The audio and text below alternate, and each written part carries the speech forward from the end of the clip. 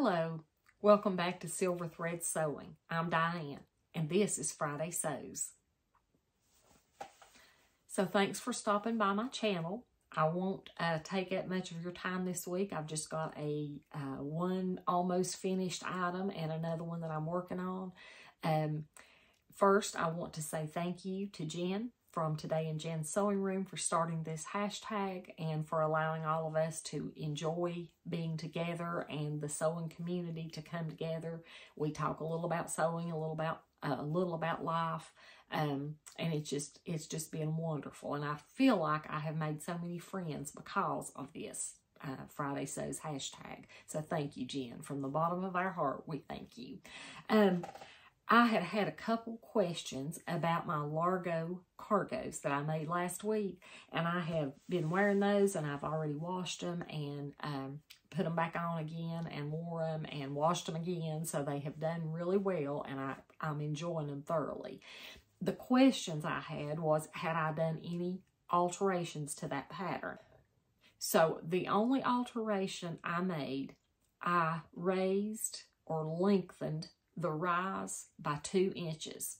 And the way that I knew I needed to do that, I took the pants that my sewing buddy drafted for me that I knew fit me well, and I held those pattern pieces up to the pattern pieces for the Largo Cargos. Now the back rise, it was identical, so I didn't need to do anything to that. But the front was about 2 inches shorter on the Largos than on my self-drafted pattern. So I looked at the pattern for the Largo Cargos, and they told me, Love Notions told me how to increase the rise, how to raise it.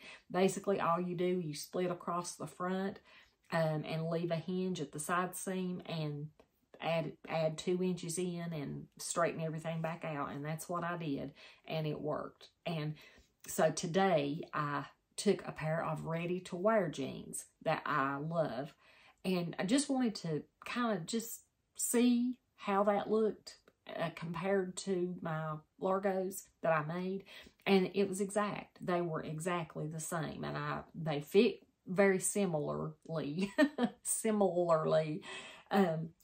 But if you have a pair of ready-to-wear pants, or if you have a pattern that you know fits you really well, I think you could compare the Largo Cargo pattern to your either already made jeans or pants or your pattern and see how much difference there is, and that would tell you if you need to shorten the rise or lengthen, and if it needs to be down on the back or the front. But that's the only alteration I made, was added that 2 inches. And I was a little scared because I thought, you know, all the shirts and dresses and things from Love Notions fit me really well, and I thought maybe I shouldn't even do that. Maybe I should just make them as they are. But I knew I wanted them to fit me the same as my self-drafted ones. Well, I didn't draft them, but my friend did. So, Joan, you did a great job because that was all it took. I just lengthened the rise by 2 inches. And I have ordered some green, kind of an olive green fabric from Fabric Wholesale Direct. And it is like a duck canvas almost, but it is a lightweight. It's lighter than it's not a heavy duck stiff kind, but it was the olive green color that I've been wanting and looking for, and I wanted to make something besides corduroy, and that's the only other bottom weight fabric that I had. So I have ordered that, and when that comes in, I will make another pair, but I'm loving the Largo Cargos.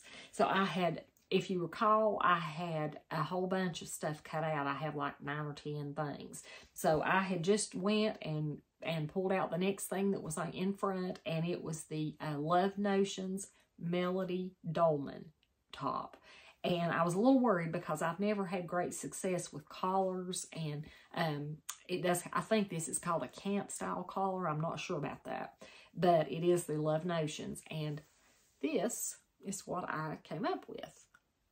Has the rounded hem, and I only have pins where the buttons and buttonholes need to go, but it matched really, really well, and I was real happy with that. And I think my collar looks pretty good. It needs to be pressed. I can't really see what I'm showing you, but it needs to be pressed. But this is just a double gauze fabric that I got in a Walmart bundle. And I've had it for ever so long. If you can see, this is just the inside of it. But I like the checked, or this part better, the plaid, I guess you call it. But I still have to do the buttons and buttonholes. Didn't do anything different. I made it per the pattern. And it has the cuffs on the sleeves, and they are the dolman sleeves, so it was all one piece. Now, after I did this, I watched last night the video from Karina from Lifting Pins and Needles, and she shows how she drafted a facing for this back area. So basically, you would attach this front facing, which is grown on, I guess it's all one piece, and you just fold it back.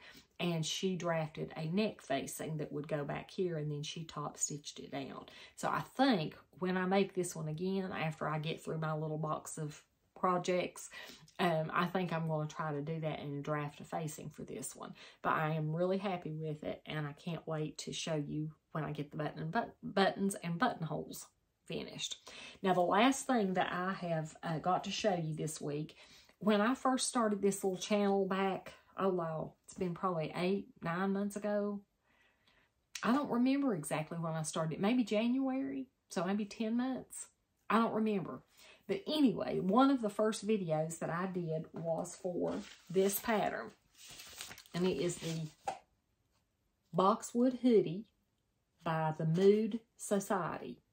And this is a free pattern. And I had downloaded it and stuck it together. And I made it in this pink, bubblegum pink sweatshirt fabric. And this came from Fabric Mart Fabrics, probably 2 years ago. I've had it for ages. And I made this a long time ago too. But what I did, I made it one size through the top and through the waist. And then I graded out at the hips because I can't stand anything to be tight.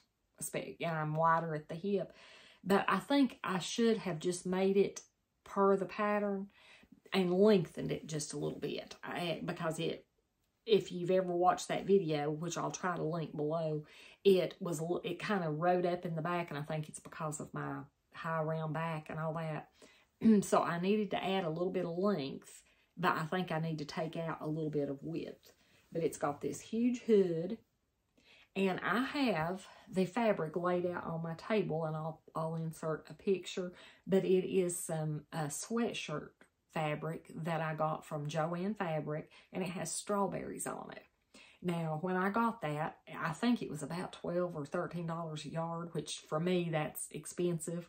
So I only got like 1.5 yards of it, and I don't have enough to make the entire sweatshirt.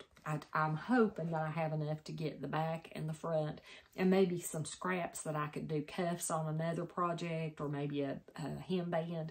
But I have some red sweatshirt fabric that I got from a Walmart bundle, and I think there's either 2 or 3 yards of it. So hopefully the body of the hoodie, the back and the front, will be the strawberry fabric, and then the hood and the sleeves and all that will be the solid red.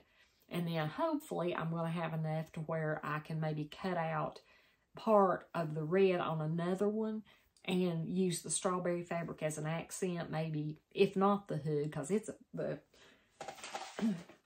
the hood piece is a pretty large piece, which I don't think I need it that large. I think I could probably cut it down to a much smaller size. But I do like having the hood on it, because if you go out and it's snowing or raining or something, you've got a hood right there. So maybe I can get enough to maybe either do the hood, or maybe do some cuffs on the sleeves, or maybe do a hemband or something out of the strawberry, and then the rest of it be the red if I have enough. And if I don't, you know, I'll just save it and put it on something else. But I am hoping to get this hoodie made this week. So I think that's all the sewing I've been doing. We're still planning to go out leaf looking here in the next week or so. They've not really changed a lot. It's still it's in the 50s during the day mostly. I think last night when we went to bed, it's like 51 still, so it hadn't been real cold. But if we get a really cold snap, usually the leaves will turn a lot brighter before they turn loose. So I'm still going to do that hopefully next week, and I'll have that to share with you. And my husband, I still owe him the name that tool thing. So yeah, if you watched last week's video, you already know. But he actually got me a light today. It's an LED type light that I'm very excited about getting put up, and I don't think it'll be incredibly hard for he and I to put up. So I'm hoping maybe I'll get that I can see. And a little bit about life. I was due to have my next eye injection week before last. And I'm not supposed to go more than 6 weeks between the injections. But they had called and my doctor had to be out. So they were going to reschedule. So I called them a couple times over the next week, and they kept saying, you know, that he was back in the office, but only in the mornings, and they would reschedule me as soon as they could. So they finally called Monday, the first part of this week, and said it was going to be the 30th of October before they could get me in. And that's almost, that likes 2 days being 11 weeks. So I'm having I think it might just be me obsessing about it, but I can tell a little bit of difference in my vision. And anyway, just if you're a praying person, just as you think about it, just pray that my eye will be okay till I can go back on the 30th and get my injection. And I'm sure it will be. I'm sure it'll be fine.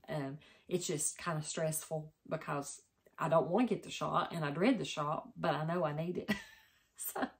So it's always something. I'm always having some kind of a disaster happen. And I know. It's just how I am. But anyway, I have enjoyed talking to you guys in the comments and your questions. And I hope that answered as far as the alterations to my pants. And just remember, don't ever give up sewing. It's a great hobby. And what's the worst that can happen? We could learn our strawberry fabric and cry. But, you know, tomorrow will still come and it'll be fine. And I do know that there's an awful lot going on in the world right now, and an awful lot of people who are displaced and suffering in ways that I can't imagine. But I do hope that as we go about our sewing and our daily activities and try to do what we can, I hope that will bring peace and a little bit of joy and a little bit of a break from reality. I know that it does for me. Sometimes I feel a little overwhelmed with things. And when I sit down and start watching and thinking about sewing, and, you know, it kind of takes our mind off of reality for just a little while. And I hope it does for you as well if you're one of those people that need it. But thanks again for watching, and I will see you next week. Bye.